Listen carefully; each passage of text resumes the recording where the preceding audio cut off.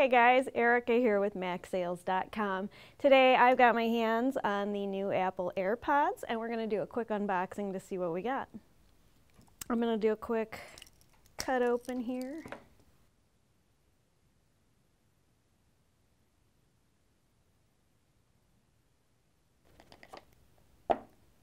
We got the literature.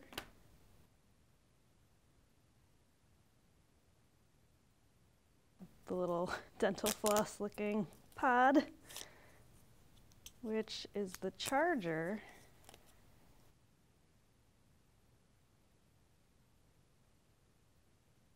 A little flippy open, and there they are. When I open the case, it'll automatically pair up with my iPhone or any Apple device for that matter.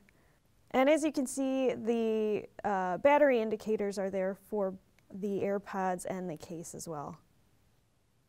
And if you flip the case over, there is a button on the back to pair to any other non-Apple Bluetooth devices. The rest of the stuff in the box, we've got just the cable left. The cable that comes with the AirPods doesn't come with a wall adapter, so you'll either need to plug it into your laptop or use one of your other wall adapters. When you need to charge it, you just plug it in with the lightning cable. The LED indicator will give you an orange light if it's charging at the moment or it's not fully charged, and a green light indicator when it is fully charged. So the battery life on these guys is actually pretty good. The case, you'll get a 24-hour charge out of just the case alone. The pods themselves can run for up to 5 hours. If you need a really quick charge, if you're running low on battery, just plug it in for 15 minutes and you'll get another 3 hours out of these guys. So really quickly, we're just looking at them. They're very similar to the shape of the old Apple earbuds. So the shape's going to fit in your ear just the same way. But now obviously they're wireless, and on the bottom of each you have a tiny little microphone. So you can actually talk to Siri, you can use this as your Bluetooth headset.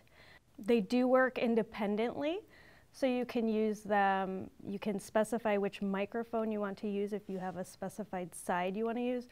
I would just leave them paired, because if one happens to lose its charge, the other will pick up where the other one left off. If you're on a phone call, say, you won't lose your phone call because your headset went out. You'll be able to have at least one working AirPod. When I put my first AirPod in, it'll give me a little chime, bong, to let me know that it's ready and paired. And then when you put your second one in, it'll allow you to control with Siri by double tapping. And then just say whatever Siri command you need. Go to MacSales.com. So the range on these guys is pretty good as long as you're in the line of sight of whatever device you're paired to. You got about 100 feet or so to play with. You know, just don't go around any corners, otherwise you might lose that signal. I do feel like these fit a little nicer than the original earbuds. They feel really secure. The other ones used to kind of slip out a little bit. These feel like I can run around and actually exercise with them a little bit. You know, check them out. It's a nice little upgrade to your iPhone 7 or earlier if you want. Well, that's it for now, guys. For more unboxings or tips and tricks, check out our Rocket Yard blog, and I'll see you later.